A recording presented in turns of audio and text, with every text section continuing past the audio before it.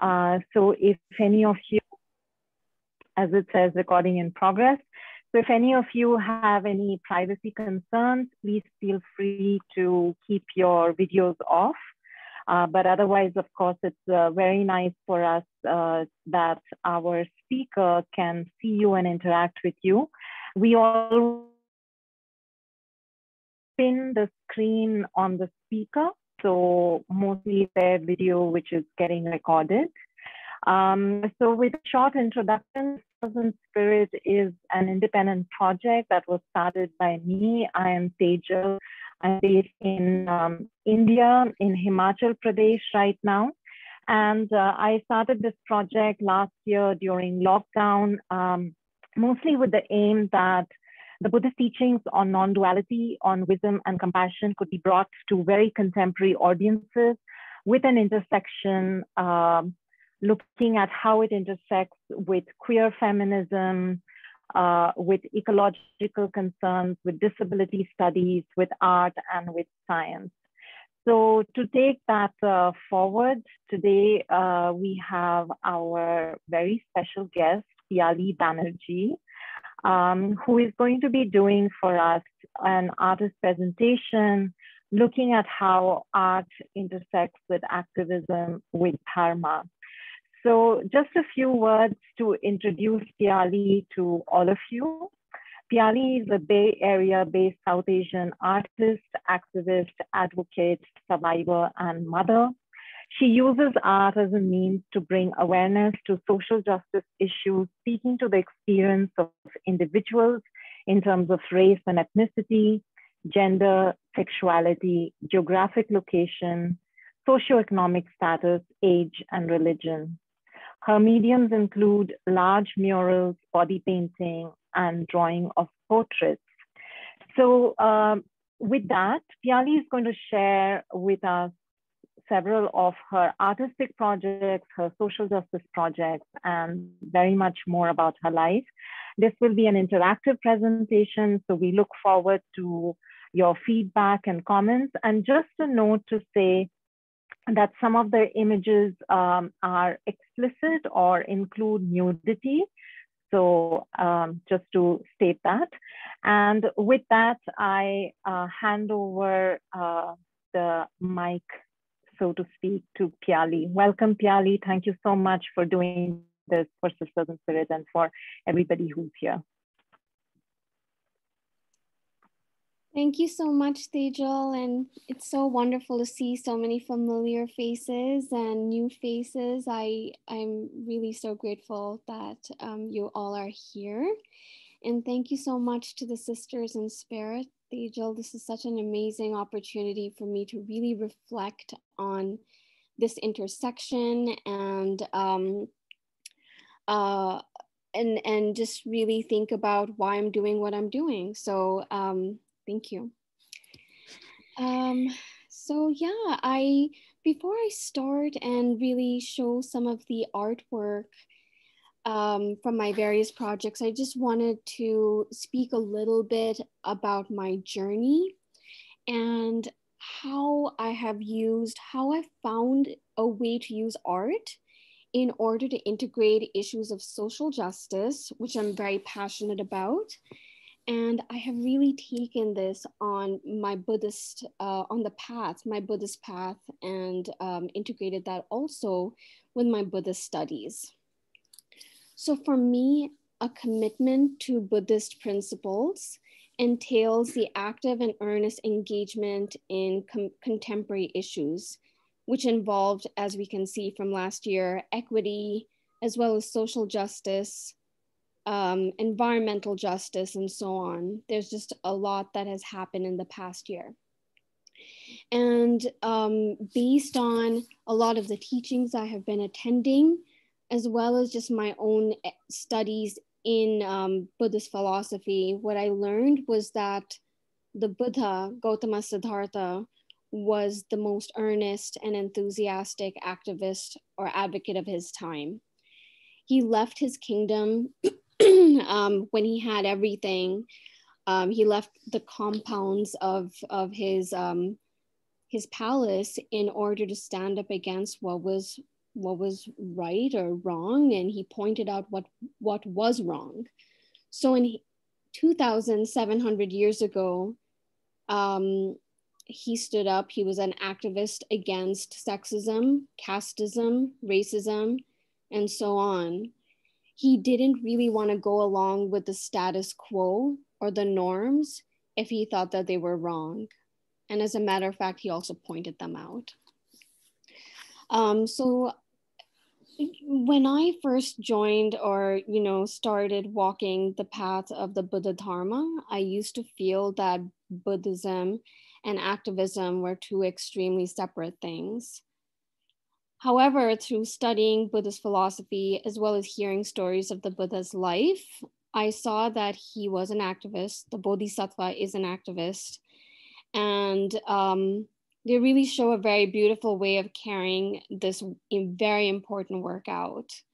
I'm not an expert on this or art or even meditation or philosophy. However, I am learning, and I'm so happy to share my process today. So yeah, before I get started, I wanted to speak a little bit to art in general and what my path and process has been over the course of the last few years. So to me, art can be many things. It can be beautiful, it can be thought-provoking, it can tell stories, it could be immersive.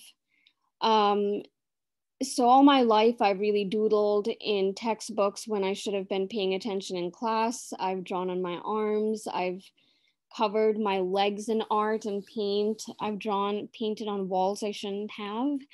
I've also done a lot of street art. So that was vandalism in some way, but to me, it was beautifying my neighborhood.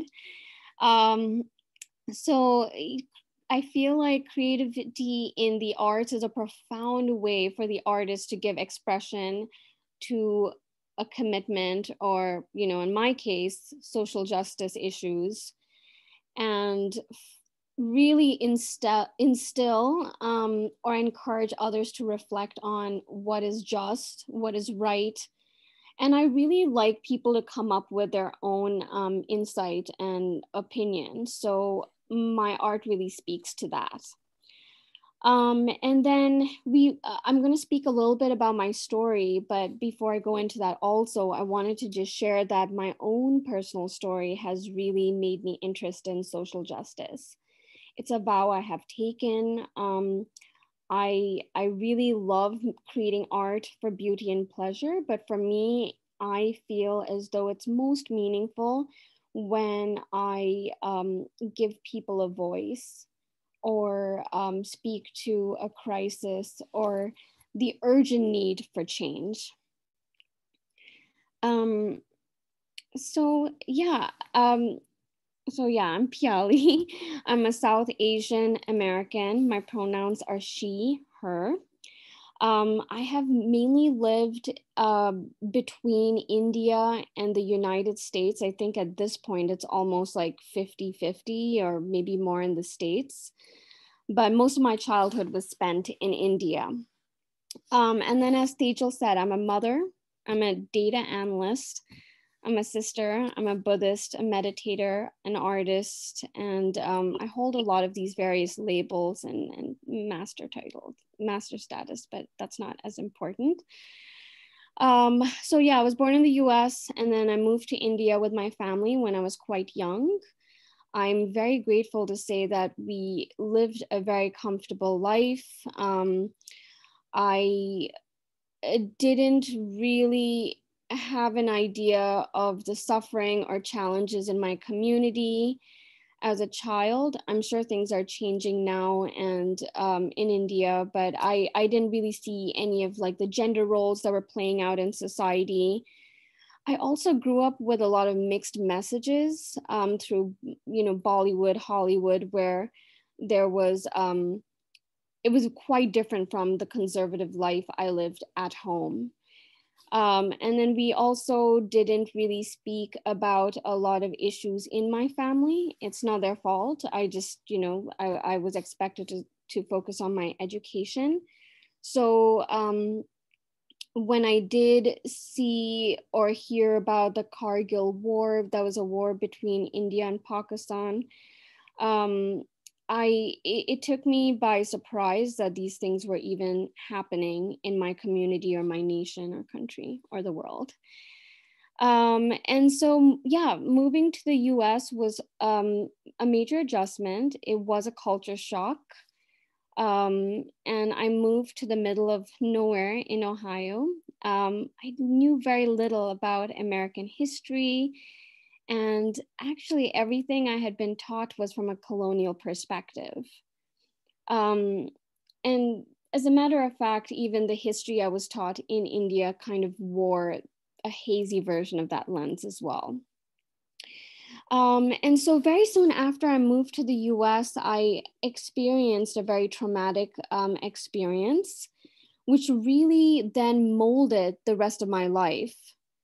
And it was a violent act against my body, and it really made me ponder a lot of really important questions that then took me on a path to inquiry and to just really know more about myself. So while this was a really painful experience, I also got to think about really important questions such as what my role was as a woman in this world, or how do I exist as an emotional or sexual creature? I thought about safety. I also reflected on the freedom of expressing myself as a woman, as a girl. I thought a lot about why I was born into my particular family. And I just wanted to know what life was. If we wake up, do all these various things, go to sleep, rinse and repeat, what does this mean and how can I make meaning of it? So after this traumatic experience, I mean, of course, I got a lot of help and support. I really did sink into a place of victimhood for a couple of weeks, you know, thinking, why me? However, after a while, I found a need to transform and to really harness strength. And I also realized that my story was shared by so many women, girls, children, and even boys and men. And I realized what happened to me was not unique, but my strength and courage could be unique. So this really shaped the way I utilized art. And as you can see, my art really was born from suffering in some way, or an inquiry of life, and just really to feel myself more, to understand who I was and why we were here. So we're going to go into one of my art projects called the Sacred Labyrinth. But this project where I painted women or female identifying people was really to explore the idea of being a female identifying person, and also just exploring my body, and also the notions of a survivor.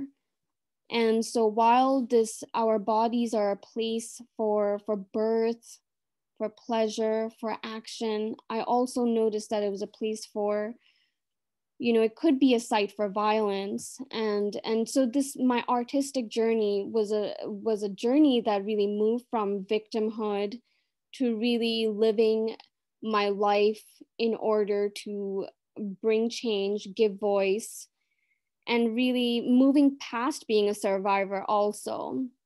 And this is the reality of so many women, and it shows up in many ways. If it wasn't just rape or sexual assault, it could be having someone eaves call, or, you know, it shows up at work. But in general, this really just creates a very challenging atmosphere for a lot of girls and women. So I share all of this because this really shaped my my social justice world, as well as my my eager participation in the Buddha Dharma. And lastly, my artistic process, as well as my practice in meditation and Buddha Dharma, really changed my framework. It changed my narrative, and I'm really grateful for that. I know for some people this takes a long time, but for me, my narrative in my mind changed from why this happened to me to how this happened for me, which is really important, and it's really reframed everything in my life. So since then, I have engaged, excuse me, while I was in grad school, and even in college and university till now, I feel like there are little ways that I've really felt called to participate, either through volunteering work or actually just studying or working, professionally, in ways that I could give a voice or uplift marginalized groups of people. So I did this through working in poll booths. I volunteered at the Rape Crisis Center. I've given talks about sexual violence. So my entire life in general was geared towards policies that give voice or provide services to young girls and women.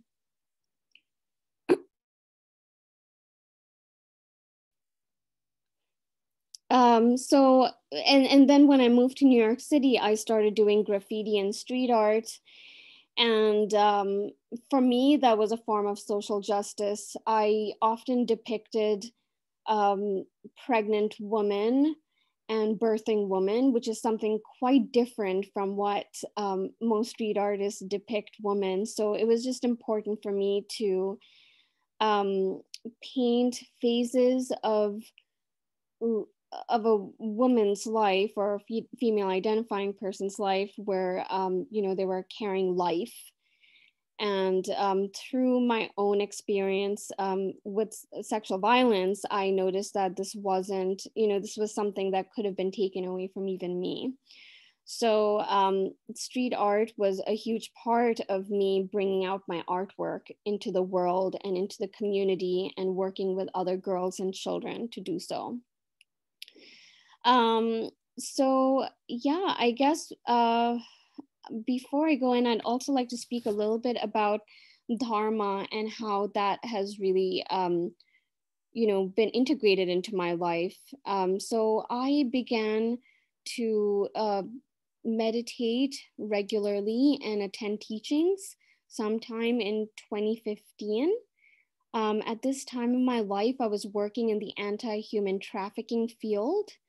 So I did a little bit of work in India, but that was mainly working with rescue homes. I worked with law enforcement that were doing raids in Calcutta. I then started working in San Francisco as well as New York. And I started getting very sick from an inherited autoimmune disease, but the flares started increasing the more I started, I got more immersed in this job. So I didn't really have answers. I wasn't really aware that my stress could cause this disease to just get so bad. And it really forced me to investigate my body, my mind. So I left the US and I went to India. Where I was doing an Ayurvedic treatment, and soon I decided that I wanted to do a Vipassana course. And so this was my quest to understand, I guess, my purpose, which is very, I think in some ways a little narcissistic. And so I went in with the intention into a Vipassana retreat to learn more about why I was here. And after the course, I did accomplish something. However, I did not get an answer to my question about my purpose. However, the gate did open to deeper yearning and curiosity to study the Buddha's teachings. And that quest really took me to attend teachings of one of the teachers I've studied under. And I also went to Dharmsala, where I studied under many teachers. I also did a lot of solitary retreat. And one thing that really stood out, which I'd really love to share here in the space, is that I was a part of a lot of small group discussion. And I remember being the one person in these groups that constantly brought up the question of social justice. And oftentimes my question revolved around how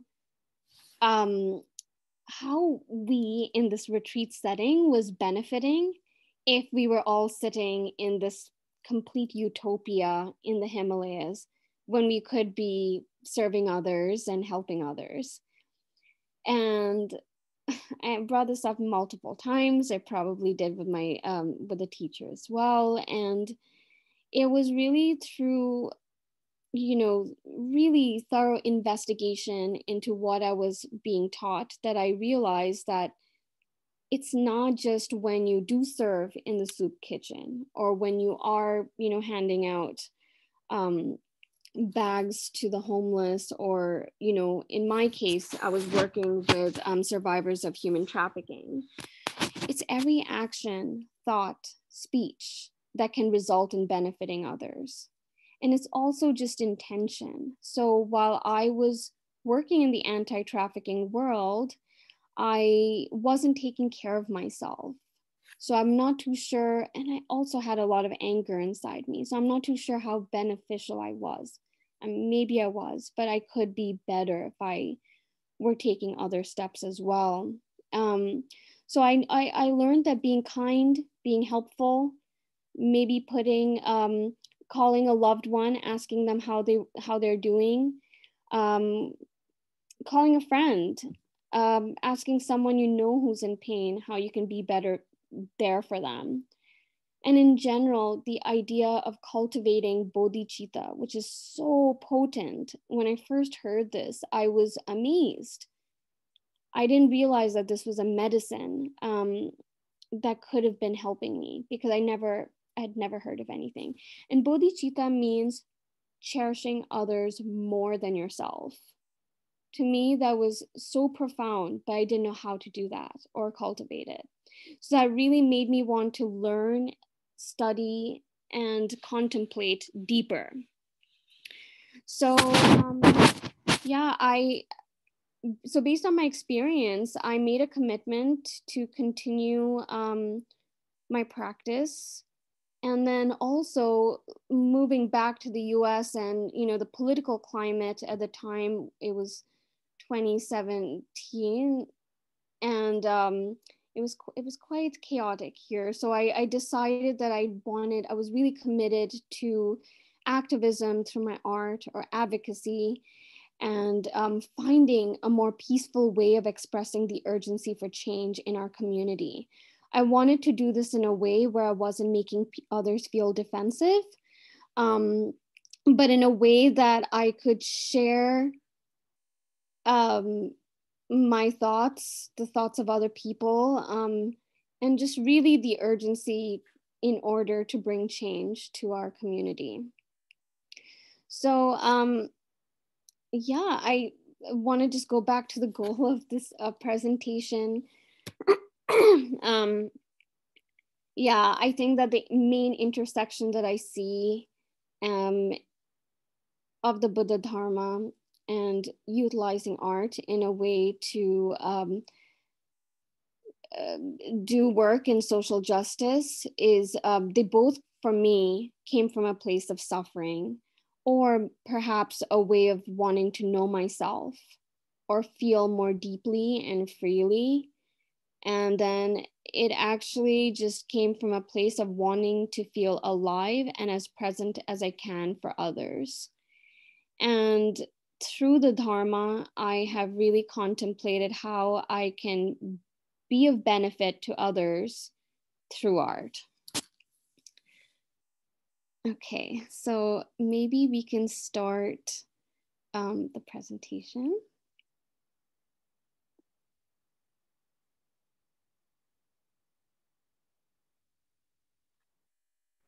Piyali, can everyone see the screen? Piyali, can you see the screen? Mm-hmm. Okay, great. Thank you. Yeah, if you could go to the next slide.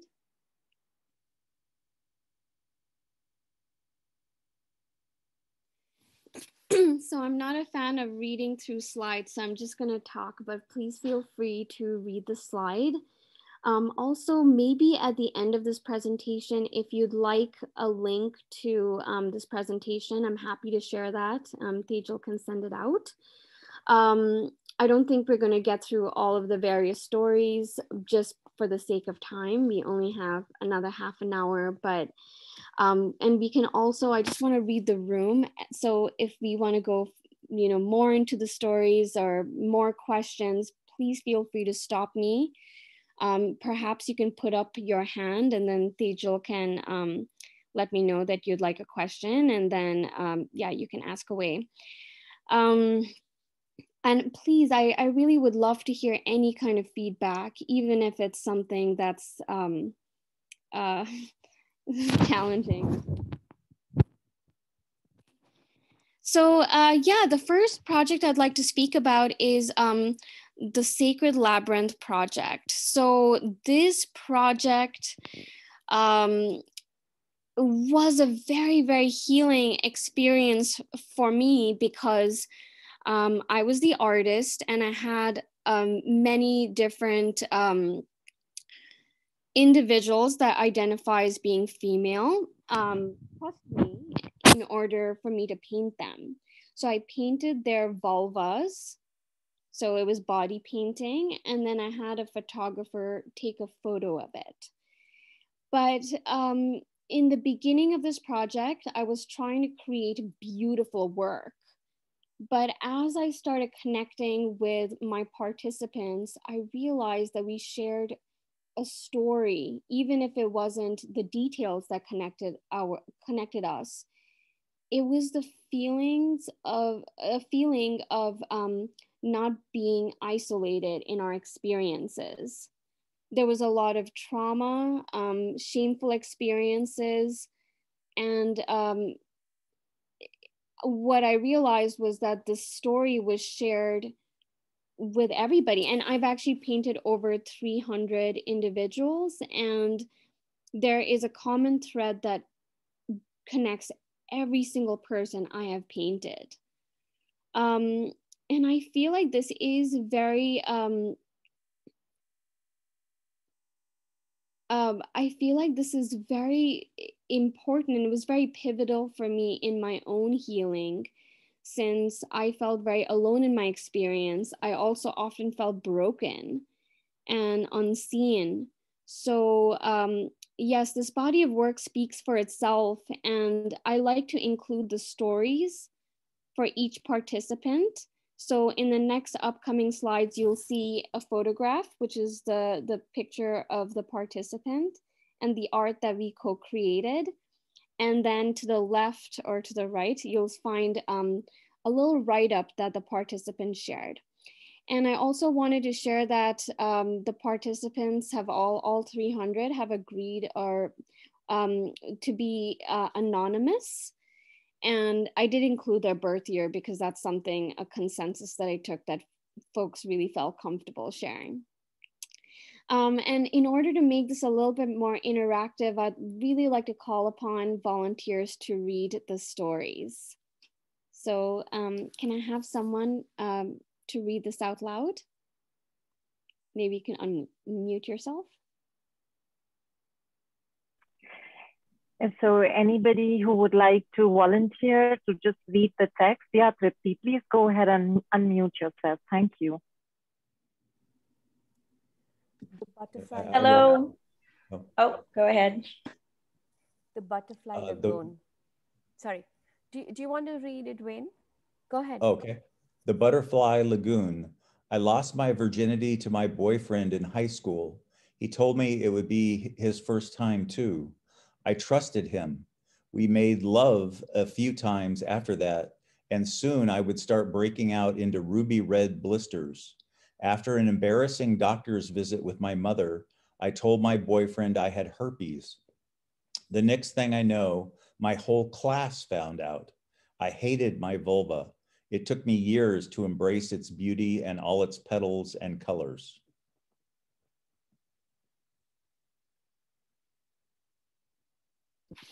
Thank you, Wayne. Okay, yeah, I think we can go to the next slide. Okay. So this is a solar system. There's, I don't think I included a story for this one. We can go to the next one, Tejal. Okay, can I get another volunteer to read this? Maybe Tripti, you can read it now this time. Sure, sure. The I. The vagina to me is cosmic from the perspective of Buddhism, which I practice. Our perception co-creates reality, and there's thought to be no division between mind and matter. I've also wondered about the symbolism of how I see the world through my vagina, how it co-creates the world, and how I choose to be a creative being. Anonymous, birth year 1975. Thank you so much, Tripti. I think we can go to the next one. So I just want to speak a little bit to the story. It was really long. So this piece is called Over the Hills and Far Away. And this woman had a very traumatic experience. She's currently a professor at Columbia University in New York. And this place, she wanted me to create the mountains and her happy place in the Rocky Mountains of Colorado. So it was very wonderful meeting her multiple times, talking about her vision, and then finally coming up with a way to create it. So it's not only the trust that she had, but it was also just working with her collaboratively to create her happy place in order to transform her pain associated with her traumatic events to really she hangs this up above her fireplace today, and it's no longer a place of pain and trauma. It's something that she's very proud to show all of her friends. It's very bold. I'm not, I don't know how my family would respond to this. They're actually attending this talk right now, but it's it was very beautiful. It really was transforming for me to hear the stories of these participants. I really feel like I got the most out of it because they were just incredible. Okay, next. Okay, can I have another volunteer? I can read it if there's no other candidates. Go for it. Okay. Water, the source of life. I've been engaged in an ongoing process of reclaiming my sexuality and power, and the vulnerability of this project speaks to me because I imagine it will offer further opportunities to examine any shame that we as women have about our intimate and sacred body parts. I have a theater project right now that centers around the labyrinth as a metaphor for the liberation of creativity. I expect that it will bring insight about the ways in which I may feel some shame about my body that I'm not fully aware of. I hope that it will empower me to see my vulva as a place of power and beauty, even more than I already do. I intend to release shame to embrace being seen. I release fear to embrace power. I release judgment to embrace creativity. Anonymous participant, birth year 1987. Thank you. You're welcome. Maybe we can move on to the next one. Okay, maybe I can read this. The fish, symbol of woman. I have been shamed for having many partners when men get a free pass on doing so. As a matter of fact, it is a sign of being cool or powerful to sleep with many women. There is so much slut shaming in our culture. I have especially been shamed by the Christian side of my family for being on birth control. I found out that the Jesus fish was the pagan sign of woman until the Christians took it. I would like to reclaim it.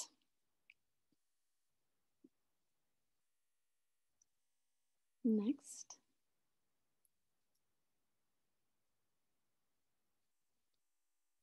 Can I get another volunteer?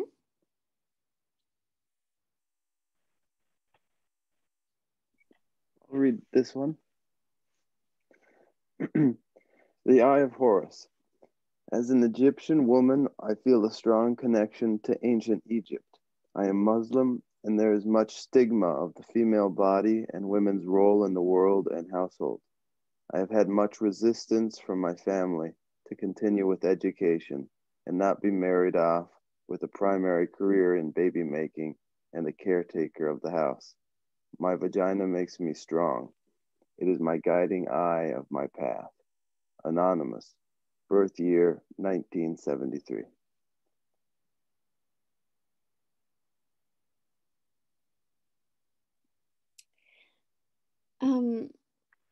Okay, I can read this, Piyali, for you. Yeah, go ahead. Okay. Sea creature. I started experiencing my vulva from a young age. The first real memory I have found of it was around 5 or 6. I grew up with a lot of boys in my house and was very confused by my lack of anatomy. I was really interested in why I had to pee sitting down, unlike my brothers. I used to be ashamed that I had to dress different and was encouraged to play with other toys alone while they banded together. I look at it now at least once a day, most days around 5 or 6 times. I'm always checking on what's going on down there, making sure it's still there. My vagina reminds me of a sea creature. I like that it keeps itself lubricated. I can use my legs to grab things and pull it into its mouth, maybe like a fish hiding in some rocks, something very alive and loved. Anonymous, birth year 1991. Thank you, Tejal.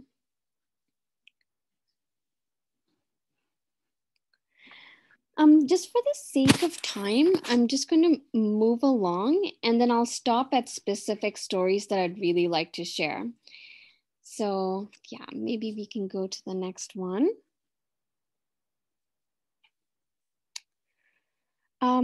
This is a very powerful piece. I'm so sorry if it's quite a sore to the eyes, but I feel like it's very important.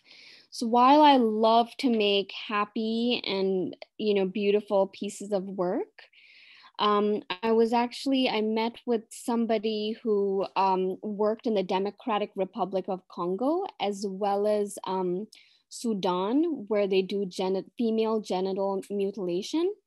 And this is a place where they use rape as a form of civil war.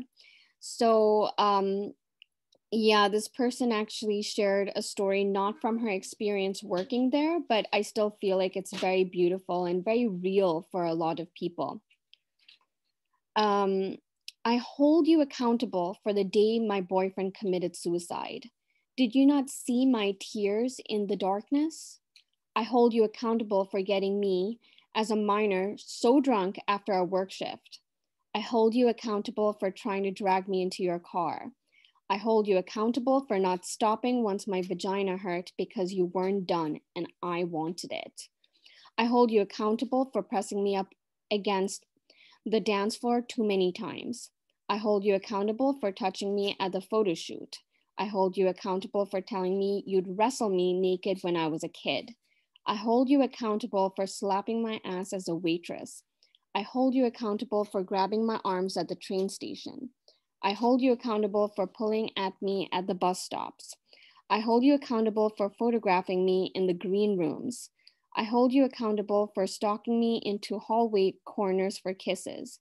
I hold you accountable for the reasonable, sheltered life my mother gave me because of you. She and my family are breaking the cycles of abuse. I hold you accountable. Anonymous, birth year 1991. We can go to the next slide. Okay, can I have a volunteer?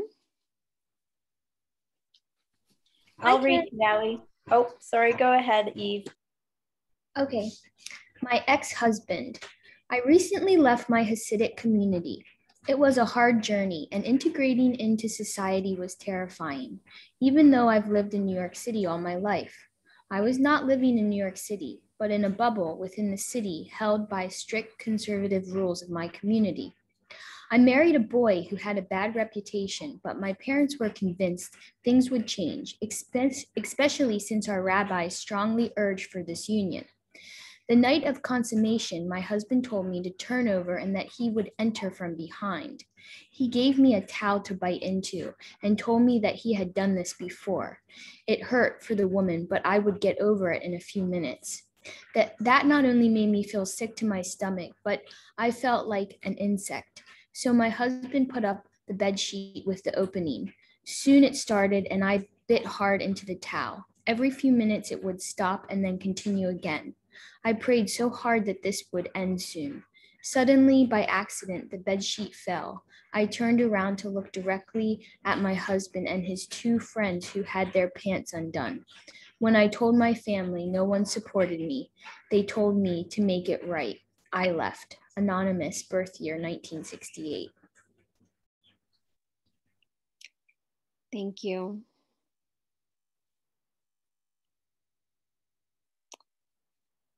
Okay, can we have someone to read this? I can read this one.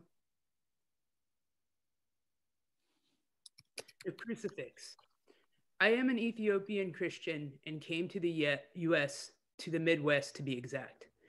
I was surprised to see Jesus depicted as a Caucasian, but that was not as shocking as some of their political views and how they impose these views on their congregation.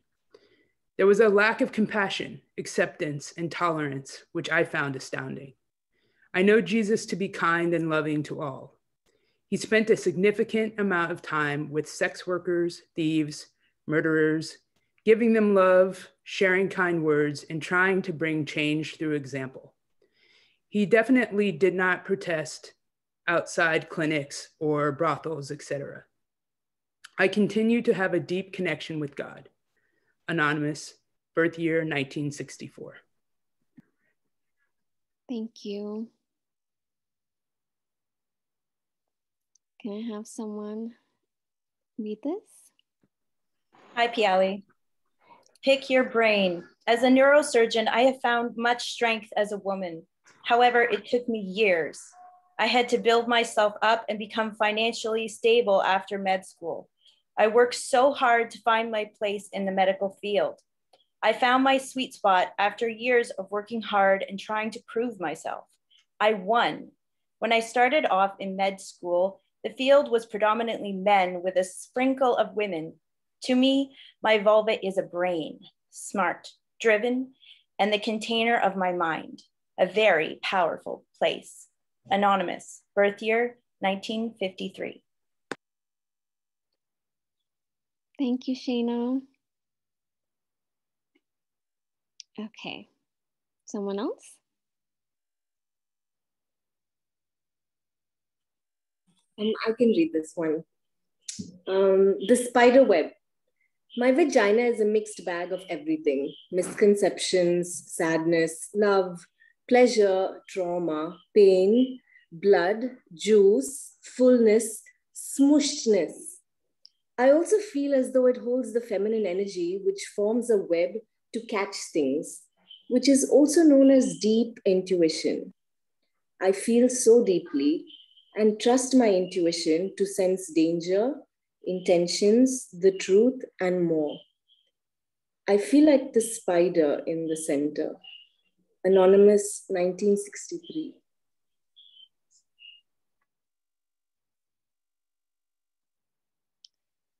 Okay, maybe we could skip to the next one.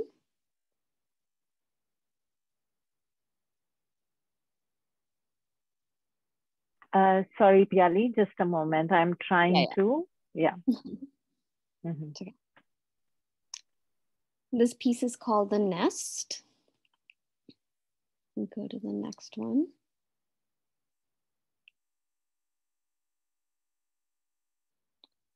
Okay, maybe the next one.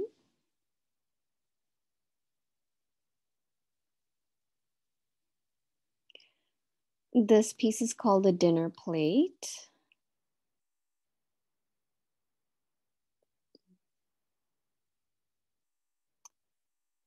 Okay, yeah, maybe if I could get a reader for this, that'd be great.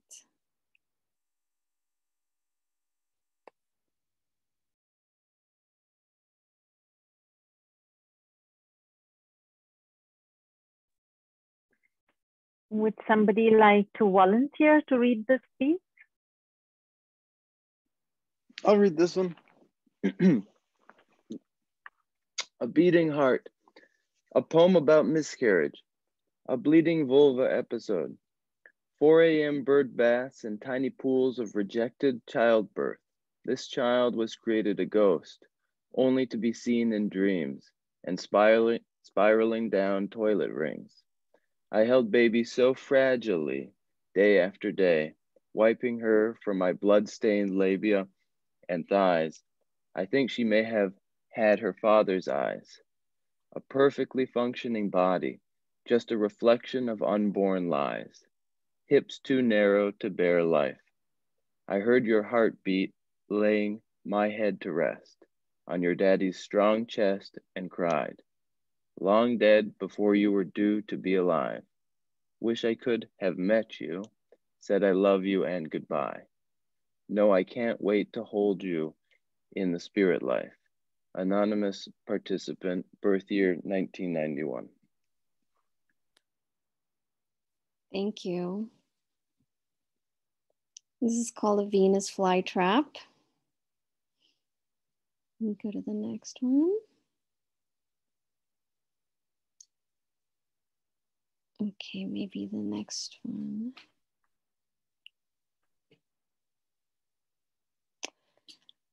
Yeah, I'd love to get a volunteer to read this out.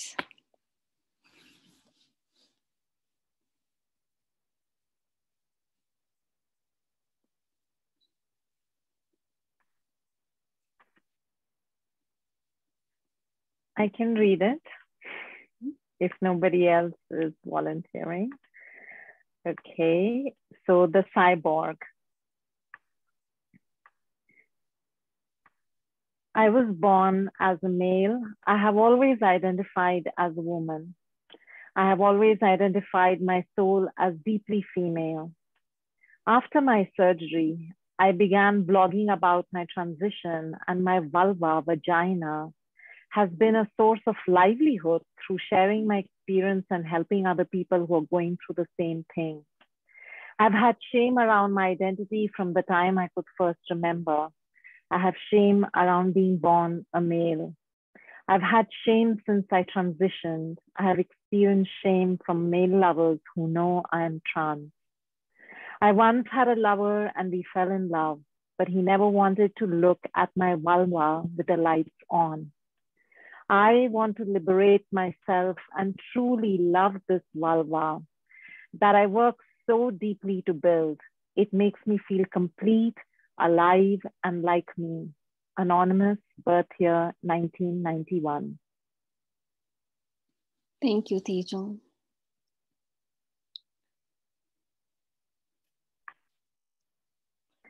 Kelly, can I move to the next slide? Yes. Yeah, maybe we could just move along for the next couple of ones. Yeah, and if you could just stop over here for a second. So I consolidated some of my pieces. Of course, there are a lot more. And just as a way to really show, you know, the work that I've done. And as you can see, a lot of these individuals come from different backgrounds, different experiences. We all share the same experience. And yeah, this process was extremely healing for me. To, you know, from, like I mentioned earlier, from moving from a survivor, or sorry, from a victim to a survivor, and just really trying to touch individuals. And I thought I was beautifying their body while I was healing from within. And the connection, the conversations, their stories are so important. The picture is one thing, but the stories are so much bigger. So it's really my intention to create a stage, a space where people speak about safety, consent, share experiences, and really try to realize that they're not isolated in that experience. So I want this all to really be a co-creation rather than me creating the art and showing it and displaying it. Another thing I wanted to share is that I'll be showing this work to the Goethe Institute, hopefully this year or the next. And one thing that came into our conversation was selling the art or making money off of it. And what I really came to decide through working in the anti-trafficking field, for this project specifically, I'd want all the money to go into either the Rape Crisis Center or some organization that continues to do the important work of empowering individuals. Because for me to sell this work would be, in a way, like trafficking or selling these individuals who really trusted me. So there's just been a lot of realizations, a lot of growth for me personally, and I really want to share that. Okay, I think we can go to the next slide. Thank you. So yeah, I just wanted to share a collage of some of the other work I've done through body painting. I worked on a series called Mythical Creatures, painting the human canvas as a way to really explore different emotions such as curiosity, sadness, melancholy, grief, loss, and it was really amazing to work with the contours of different humans instead of using paper or canvas or a wall to understand what this could really transform into. Okay. So yeah, within this gender-based discrimination field or realm, I happened to travel to India in 2012.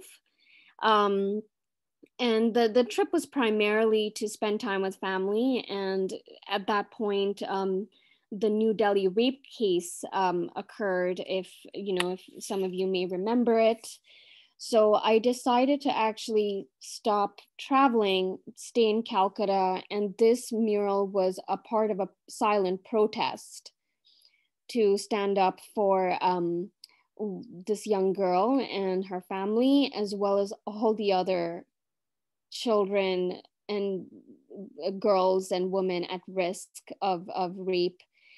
And I feel like in a lot of ways there wasn't much support at the time. I'm really hopeful that there is change in the works.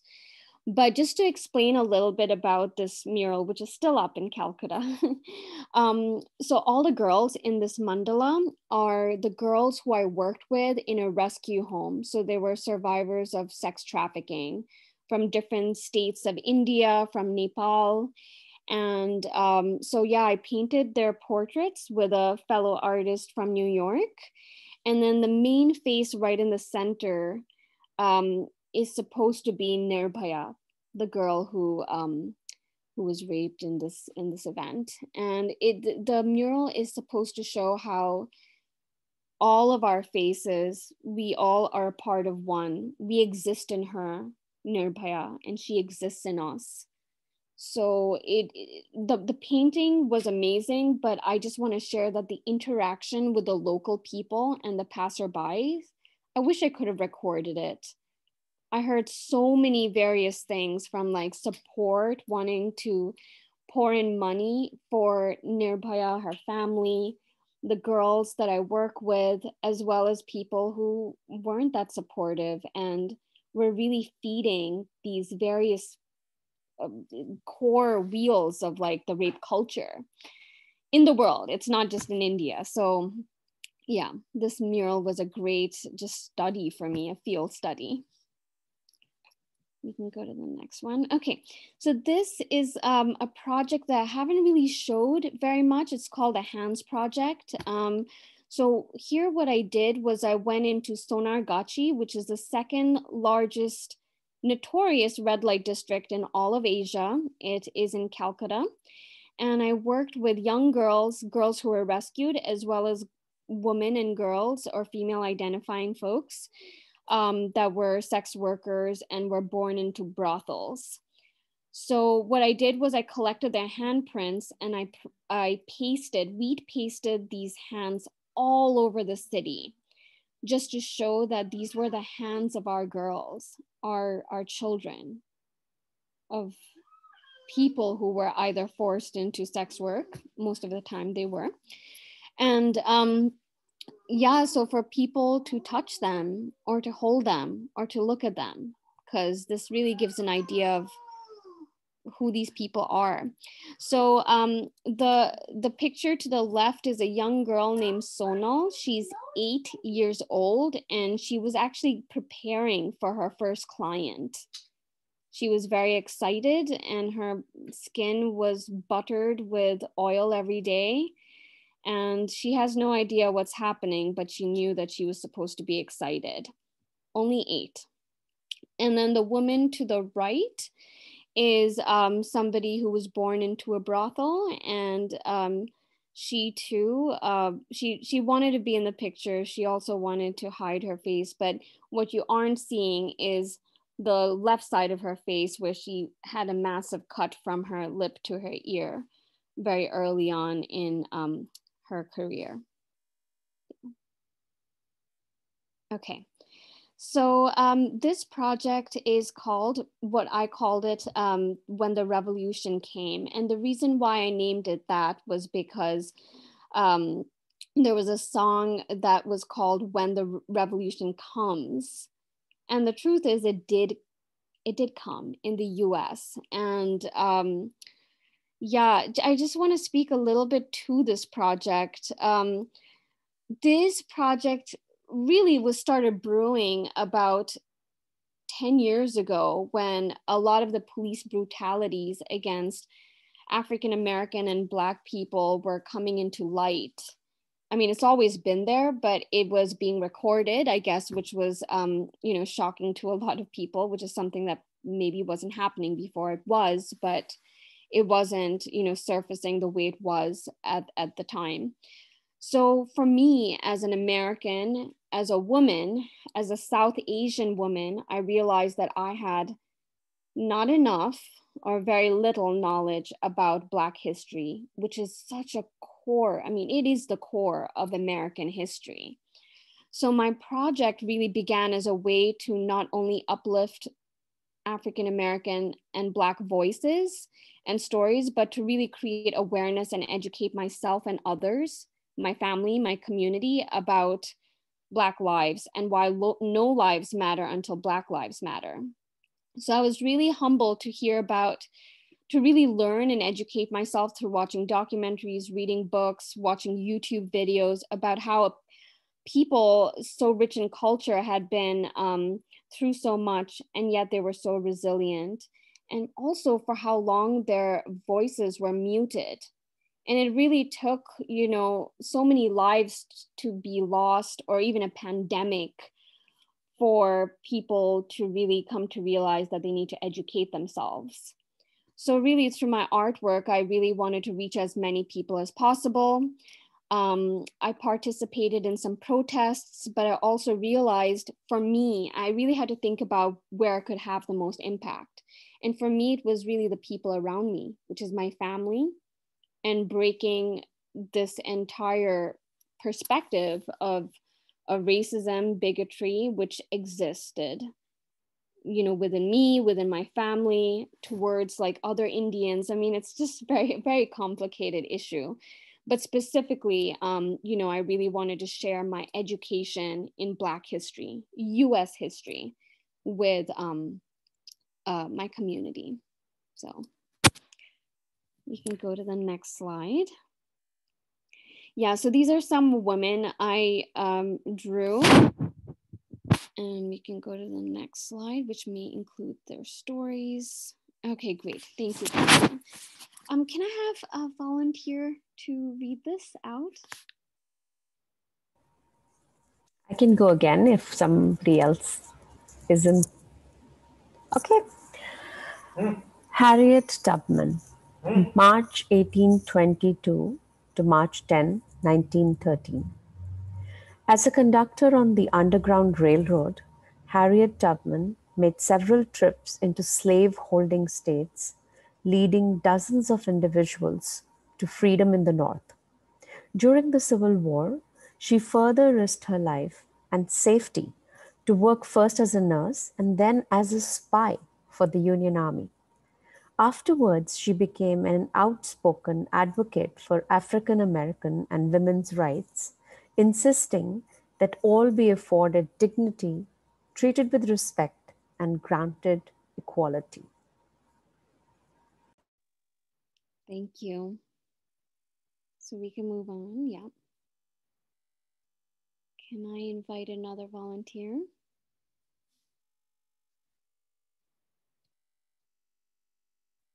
I'll read.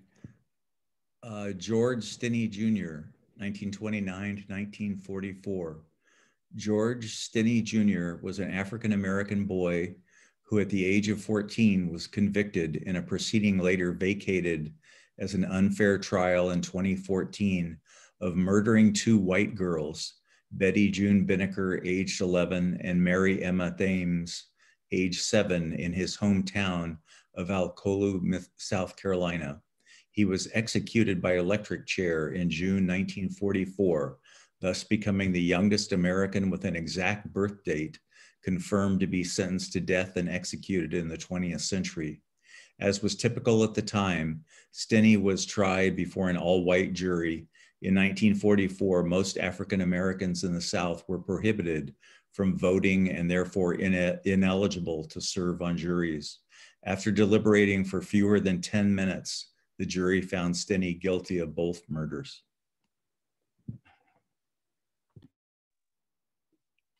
Thank you, Wayne. Can I invite someone to read this? I can. John Lewis. John Robert Lewis was an American politician, statesman, and civil rights activist and leader who served in the United States House of Representatives for Georgia's 5th Congressional District from 1987 until his death in 2020. He was the chairman of the Student Nonviolent Coordinating Committee from 1963 to 1966. And then I guess this is a quote, "Too many of us still believe our differences define us." Thank you so much, Eve. Okay. I'm happy to read the next one. Sure. Rosa Parks, 1913 to 2005. Rosa Louise Macaulay Parks was an African-American civil rights activist who in 1955 famously refused to give up her bus seat, launching the influential Montgomery bus boycott. Parks began her career as an activist in the early 1930s. She served as secretary in the Montgomery division of NAACP for 14 years from 43 to 57, during which she played a key role in mobilizing support for the rape victim, Ressie Tyler, and bringing the incident to national notice. After the Montgomery bus boycott, Rosa Parks became an international icon of resistance to racial segregation.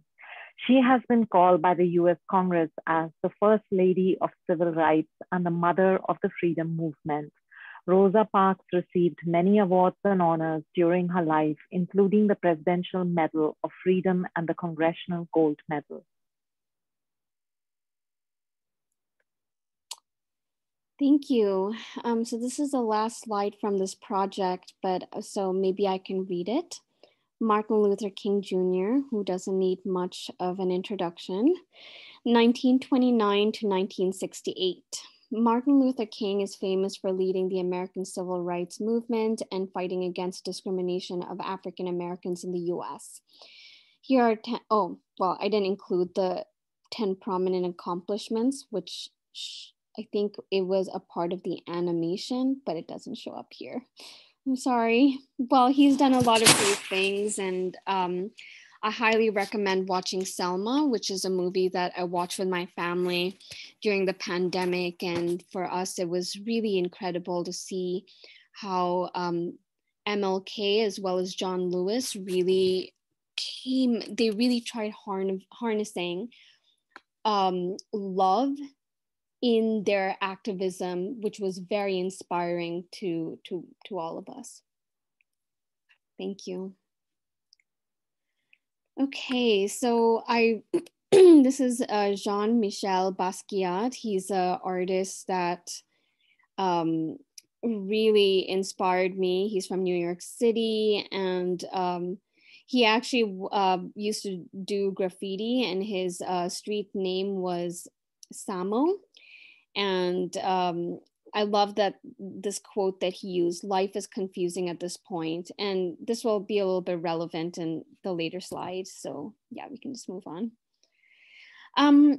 Yeah, just for the sake of time, I'm just gonna try to wrap this up really quick so we can take some questions. But yeah, through this process, and especially last year in 2020, I've been living in a Tibetan Buddhist monastery, or the compounds of it. And I've started drawing some of my teachers, some of the monks that I interact with, to really share their story of how either they left Tibet or they've never been there because they can't. And really I've been interviewing them on how, how they've reconciled with being a nationless people, and how they've really tried to cultivate forgiveness.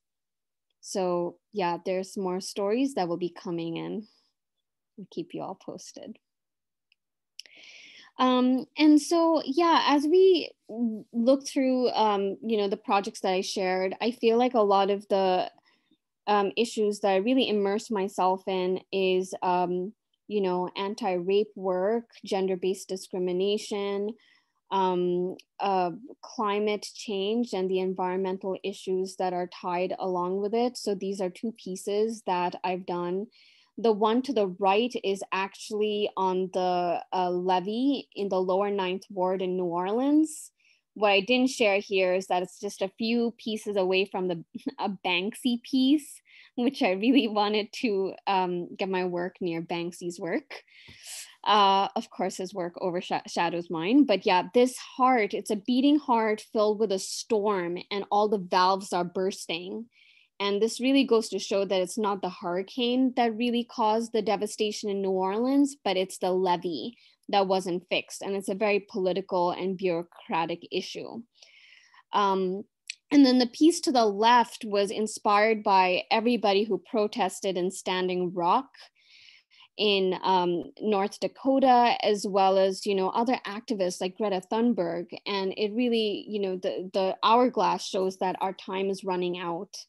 If we don't change our behavior and the way we relate to our earth and the way we choose to live, we're going to move from the upper part of the hourglass, which is nature, beauty, living things, down to like a very smoky, arid, earth cracked, factory living. Yeah, so we can move on.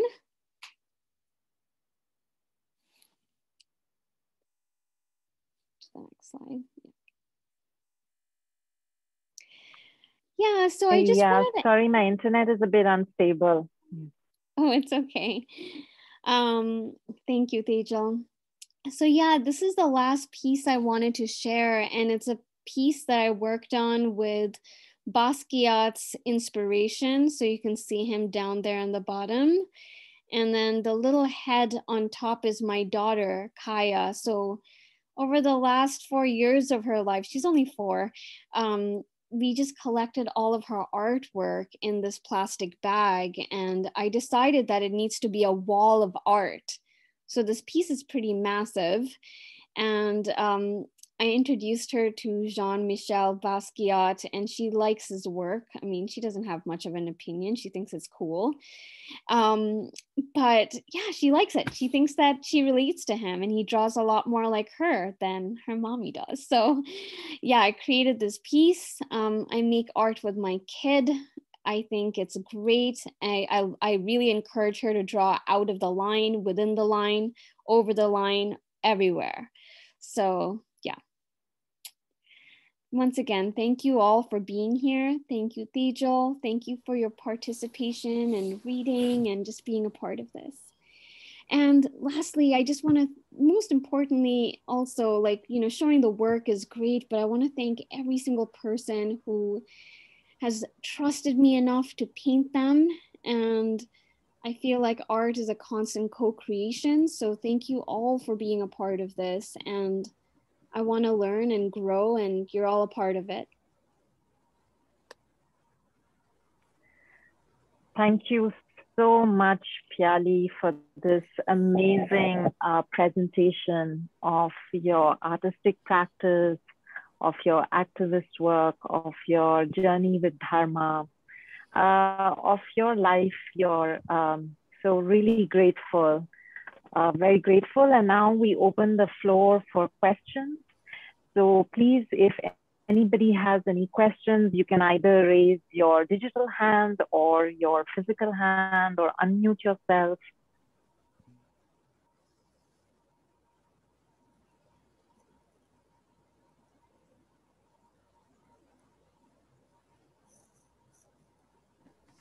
So there are a few comments in our chat box. Yeah, please go ahead, Wayne. Sorry.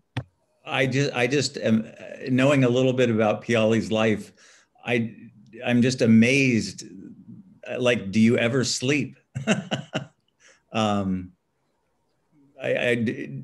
must have I wonder, is there a time of day when you most like to do your art, or do you just do it when you have a couple-hour break or something? Thank you, Wayne. It's really wonderful to see you here. You know, I think the truth is, being a parent, it's, you know, I'm really committed to my child. So I think in most recent times, it's really an integration between my art and making art with her. So my art definitely looks a lot different, but it's very fulfilling. And it really just makes me feel so flexible to deal with something like that. You know, it's very free flowing, a lot of glue, a lot of messiness. But yeah, I really draw my inspiration from connecting with others. So it really comes very sporadically, and especially in the last year. Yeah, I do sleep. So the answer is yes. Yeah, thank you. I should be making more art. Yeah.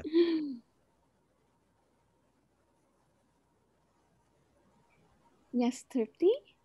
Go ahead. Piyali, I'm overwhelmed with what I've seen. And I think the key, all your work is so phenomenal and needs much more time for me to absorb it. But the first part was striking because you would have built a relationship of trust for people to literally open their most vulnerable part of them to you. And I wonder what it takes to do something like that, because it's more than it's more than going to a doctor and talking about what they are and who they are. And I know you said you were healing, but I cannot even imagine what they were going through. What was, so I'd love to hear a bit about that. I'm sure that's a much longer conversation though. Thank you, Tripti. That was an incredible question, and thank you for your words. You know, I think I got a lot of participants from friends who recommended. So I don't ever feel like it was me reaching out to different folks and them trusting me. I think this level of trust comes from you know, people vouching because it's so intimate, it's so private. And actually, after I painted about 20 individuals, a friend recommended, they told me, you know, you should get painted. And I'm like, that is so true. So I did. And I was very ashamed. I was shy. I felt like I wasn't ready. Who gets ready? So I got painted and it was I was scared. My knees kept coming together. I mean, you know, it's and I kept, you know, my friend, I kept talking about things that were really important to me in this, you know, for instance, growing up in India.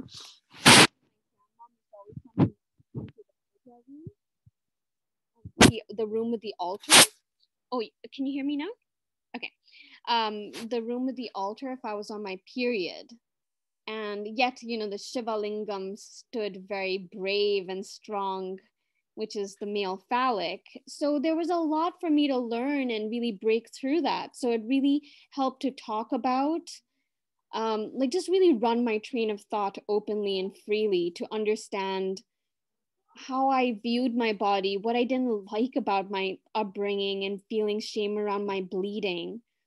And it was very liberating. Today I can say things like the word vagina out loud without feeling shame. But I remember in the beginning, I was very subdued about it. Or speaking about, you know, the shame I have felt, or, you know, hair is such a big thing. I remember a very long time ago, I was introduced to some like wash to cover the smell of that area. Men don't get to do those things. There's no birth control made for them. So there's a lot of different things. So I feel like the trust built, I mean, I had to experience it myself to understand who I was trusting, for how long I was going to be like that. At some point I surrendered, but it was really me overcoming a lot of my own fears of myself and not really a perpetrator coming in again. Yeah. It's amazing, Piyali. I want my daughter to see this. I really do. I hope you can share it with her. I'm so happy to share the link. Thank you so much. This means a lot. Yes, Eve or Ev, please go ahead. Well, thank you so much, Piyali, for sharing all of this beautiful artwork. It's so touching, and it's so nice to see the wide array of what you're doing. I guess I have a question which has to, like, how do you keep yourself sane, and how do you not fall into like so much sadness when you're, you know, talking to some of these people and hearing their stories? Like, I was especially concerned about those 2 young girls in the brothel that were born into that brothel and their handprints, and I would just feel like I couldn't go on after that, seeing that, you know, and so much of this work touches on things that are so devastating to the heart. So how do you keep your heart protected? Thank you, Eve. That's a great question. So the answer to that is, for a long time, I wasn't that sane. No, I wouldn't say that. But I think that I was very immersed in it. And that's what really triggered my my autoimmune flare-up. I was constantly sick. My uterus hurt. I formed cysts.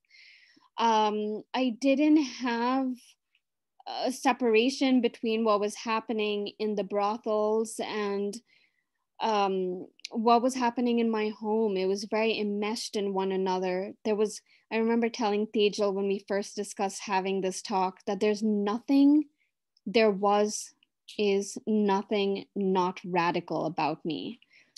I really, it was really hard. It was really hard. And I think one thing that I learned, and this is where the intersection with Dharma comes into place, like my Buddhist practice, which has really brought things down a lot. I think using skillful means is really important, because if you don't do that, you may think that you're trying to benefit others, but actually you're not. You're not taking care of yourself, not the people around you. And this really shows up in so many different ways. The pain, the built-in trauma that you might be perpetuating. So I think for me, it was a time for me to actually step back and like learn to understand what was happening in my body, my uterus. And really with all of these experiences, I think it's also acknowledgement of privilege. Like, my daughter is safe. She's not in Sonargachi. What can I do with that? How can I benefit those girls still in the brothel? It's also bringing up a young female identifying child, at least for now, you know, and just like, you know, talking to her about gender, talking to her about safety. I was talking to a couple of other mothers who have children, or actually parents who have children, about how they talk about their private parts to their child or introduce that. And to me, that's really important. I tried not to focus it as much as on safety, which is obviously very important, but it also implies that there may be danger, but also to speak about it as being something sacred, something that they don't have to scrub and clean. I mean, there's just so many different things that people are taught about this part because it's such a secret for so long. So yeah, I think that there's little ways of how I choose to still contribute. And also, you know, Eve, I think that for a long time I was very hurt, I was very upset. And yeah, the Buddha Dharma, meditating on impermanence, and I don't mean actually that all just sounds very spiritual bypassy, but this is very real, and there's various ways that we can create awareness and also benefit others constantly. And then also with the Hands Project, one thing I failed to mention was that when I connected with them and heard their stories, I noticed that me telling them how they should be, being an Indian living in the States, was not helpful, not beneficial.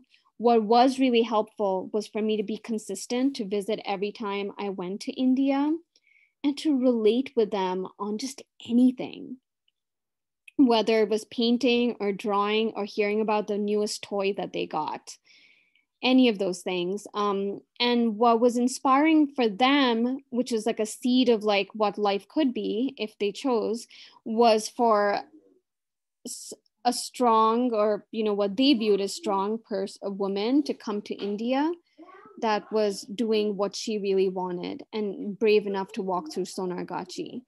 I mean, maybe that's the way they viewed me. I hope, maybe, but yeah, I think connection is so key to everything.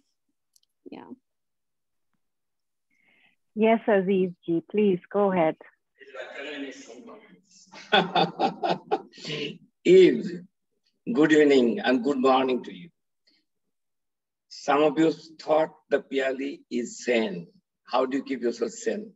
No, I must tell you from my experience, to be a creative person, disruptively creative, you've got to be insane. You got to be insane in the normal sense. Now, Piyali will disagree with me, what is normal, what is standard, but really, it is what Piyali has done is a disruptive creativity in an area normal sane person will not be able to see. Naturally, in a normal standard, she is insane. But definitely, I, as a creative person in innovation in science, I look at it really, Piyali, as a disruption. in creativity, disruptive creativity that is above breakthrough. Breakthrough innovation, then disruptive innovation. That is super. I am very proud of you as a father. Okay, good job. Keep it up. Thank you all. Thank you so much. We are so happy, Piyali, that so many of your family members are here, and it's very good to hear from them. So thank you also for joining. May I please just read a few comments from the chat box, and then we can take some more live questions. So Maria had to leave early, but she said, Piyali, I'm so inspired and amazed by your work and by you. Thank you for sharing so generously. And then Shanae has said, wonderful, Piyali. Indiraji is saying, proud of you and your wonderful and brave presentation. Love you. And Tone has said, thank you for this journey. Beautiful. And with a wow. So thank you everyone for, and Eve also said, you're so talented. Your art is poignant. So yeah. And please, if anybody would like to ask any more questions, share your comments, your feelings, impressions, please. This is a very good opportunity.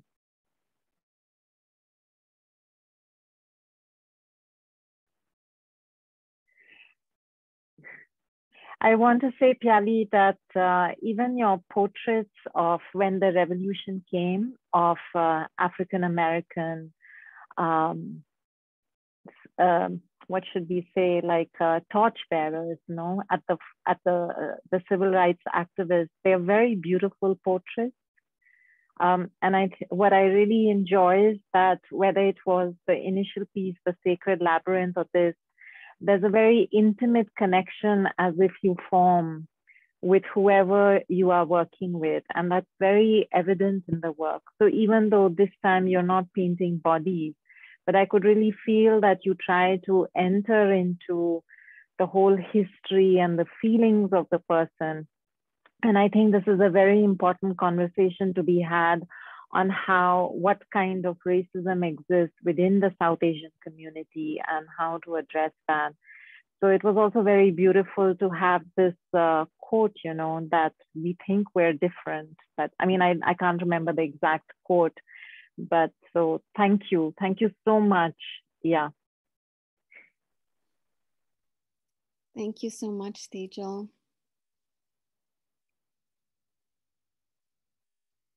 And Wayne has also sent a comment saying, very powerful artistic and political statements, Piyali. Sana is saying, thank you for your inspiring work. And Indira ji is saying, superb job, and the spirit of freedom from Piyali is grandfather? So, no, I don't it's know. my grandfather. Oh, okay. Yeah. That's great. Wonderful. Thank you all so much. You know, I think a part of drawing those portraits, I'm not a portrait artist at all, but I think I've drawn about 40 to 50 individuals, even some people in this room here. And I think that one thing that's amazing is, well, one thing that was good for me was to watch documentaries or listen to podcasts or audiobooks while drawing these individuals. And I really felt close to the person while I was drawing their features and their eyes and painting it in. It was really impactful for me. I felt very close to these people. Yeah. Thank you. Please, if you will allow me to share just a very small personal story of how I met Piyali, is that this portrait you see on the left is of Venerable Geshe Dorji Damdol, and he is our common teacher.